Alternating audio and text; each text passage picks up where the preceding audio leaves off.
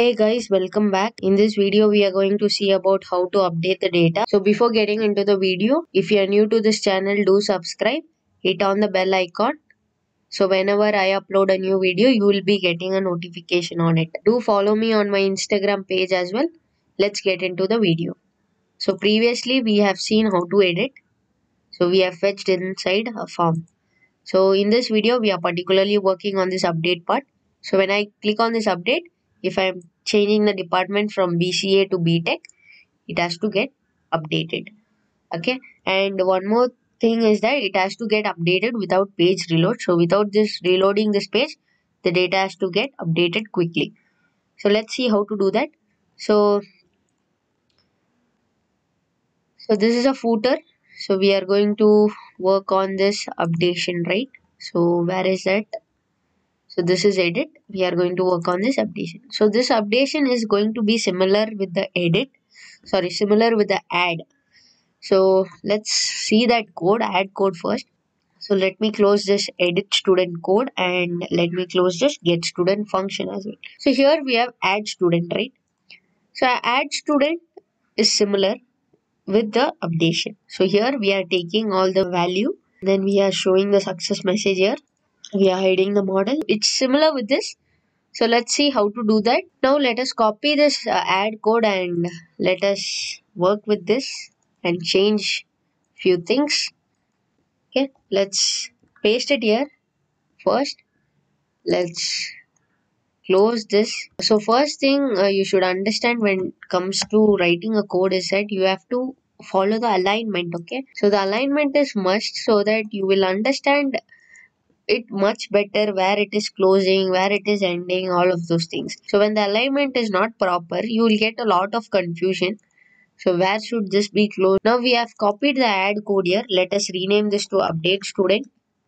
And here you can see add student data click function. So here we have to change this to update. So let's go to edit, which is there inside index. So this is a model, this is a class.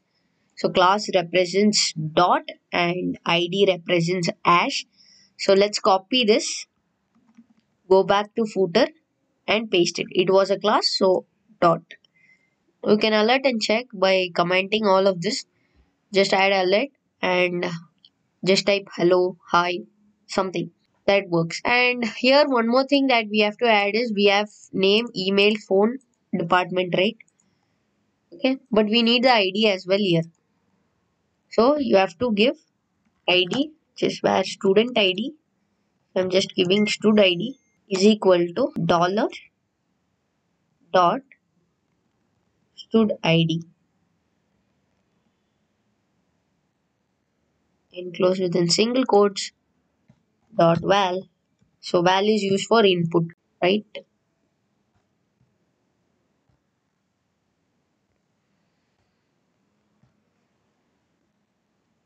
Okay. So now this is a variable that we have created, but then from where are you getting this thing? This is coming from form, edit form. So edit form we have given here input hidden, but we have given the class here. Okay. Edit ID is been given here, but you can rename this to student ID as well. Okay, let's go back 1 second. Let's go to footer. Okay, I closed it off. So here you have edit data. So here you have student ID, but here we have given edit ID. Let's change this to give it as student ID. So here is the student ID. So let's copy the student ID and scroll to edit thing and paste it here. Okay, so simple. Now this we are going to copy and paste it inside update here. So this can also be edit. So what we'll do is we'll just divide this and copy paste quickly. So next we have his name. So we have created a variable and we are going to pass this edit name. Everything is inside class. So if you are giving ID, make sure you give a hash. Edit email, edit phone, edit department. So let's close this and open this. So now we have pasted everything correctly. You can just console log and check if you are getting this edit, or else let's do that quickly. Let's comment this, uncomment this. So let's test with ID. Okay, if we are getting the student ID inside console log. Reload this. I'm going to inspect on edit. Go to console. Okay, here I'm going to, when I'm updating, I should get the ID. So I'm getting the ID. So I've clicked on user 1. You can see Sneha, user 1. So I'm getting the ID here. So let's close this and click on edit 2. Click on update. I'm getting 2. That is ID number 2. So we are getting as per expected. So let's uncomment this. And what you can do is, so after uncommenting, you have some condition here. So here you have some show message. So which means we are showing the message, right? So we have the error message as well. I'll show you what is that error message and all of those things. So before that, here you can see some condition. It's working on some condition. So that condition tells if any of the field is null, show them the error. Okay.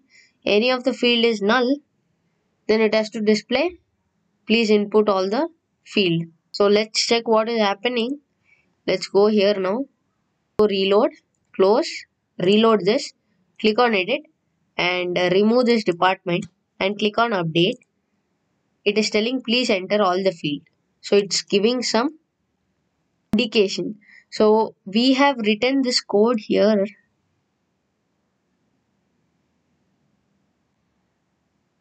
Okay, here it is. So here you can see error message. We have used Bootstrap for the design purpose for this design. So this is a Bootstrap code. So we have appended it with the class error message. So this error message class you can just type here edit or update. So this class name, copy this class name, go to index. Here you have edit model, right? Here you have one error message. So here you should paste it. It was only error message. Now I have changed it to edit so that you will understand it. Okay, this is what it is doing. Now close this, reload once again, click on edit, update. Oh, it is telling data stored. Okay, edit. I'm removing this. When I update, it is telling please enter all the field. Okay, so this is a kind of validation that has been happening in this form. Once after this, we have called the AJAX. So AJAX is here. So we are taking the type as post and it is going to code.php. Here you have add students button. Let's make this to update student button.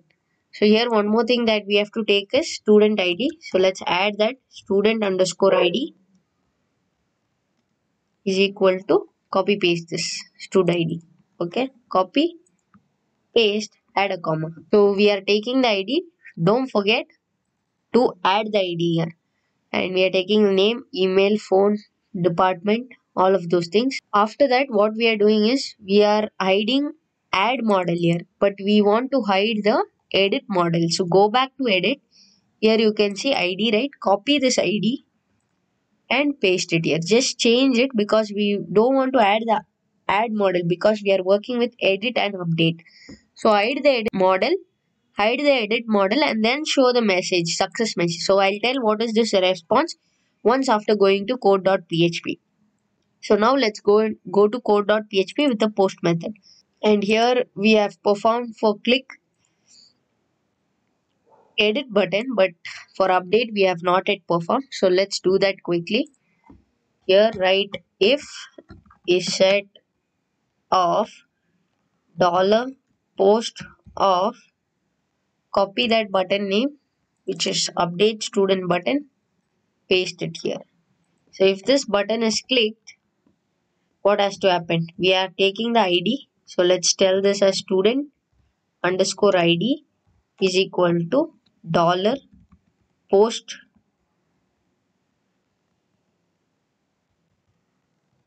post of stud id, and here we are going to write update student query is equal to update. What is the table name? So it's PHP AJAX. Just copy this, paste it, set name is equal to dollar name. Okay, now we are only pasted this, but we have the thing which is there inside this ID department and all of those things, right? So let's copy it from here, or you can just type. You can just do that. One second. ID we have, then we have the name is equal to dollar post of go to footer. So here you have name, email, phone, department. Tell name. Okay. Copy, paste name, email, phone, department. Okay, twice it has printed, no problem. Okay, now these are the things that we are going to update, but then ID we are not going to update. Okay, so name, add a comma and tell email is equal to dollar email, comma, phone is equal to dollar phone, comma, department department is equal to dollar department. Okay, and here don't give a comma, write a where condition where id is equal to stud id. Okay, then add a semicolon at the end. So if this is too big, let's make this like this. Okay, and after this write update run query, update student query run is equal to using MySQL query function, connect your database, which is connection, and pass this update student query along with the connection. Copy, paste. Okay. So once after this, add a semicolon. Now we have to check if that data is updated or not using an if condition. So if this update query run is working fine, okay, then echo store it in a variable. We'll just tell this variable name as result is equal to successfully, or you can tell updated successfully. Okay, else we'll tell copy paste the same thing and change something went wrong.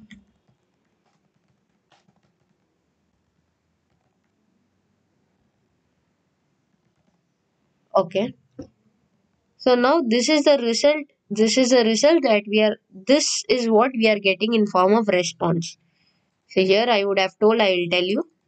So this code, this echo result is what we'll be getting in the form of response. So that response I've just concatenate with the bootstrap model.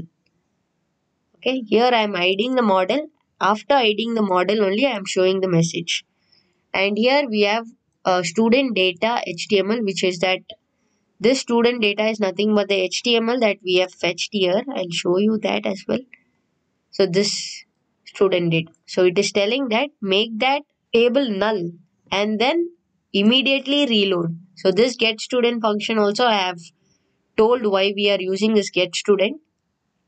So immediately once after making the table null, fetch the data, that is without reload. So this function, I'll just explain it. I'll just tell you. So this is the function. So what it is doing is it is getting the value, right? It is getting quickly. So let's check the output with that. So make sure you watch the previous videos to understand it much better. Let's go reload this and check. Let's go update one data and check if we are getting as expected. So I'm going to update this user 7. Click on edit and I'm leaving it empty. So when I update, it is telling please enter all the fields. Here I'm giving Merlin. So full name is merlin.com and let's tell 6276 BCA B. I've added BCA B. Let's click on update data. You can see updated successfully and everything is updated as per what I have given. Now if I want to update the next data, which is Abhi, I'll just give Abhi B. Click on update. You can see updated successfully. So yeah, this is how you update the data without page reload. I'm not reloading the page, but then it was automatically updated here. So I hope this video was helpful. If you have any doubt or suggestion, do let me know in the comment section. Like, share and subscribe to the channel. Thank you for watching. See you guys in the next video.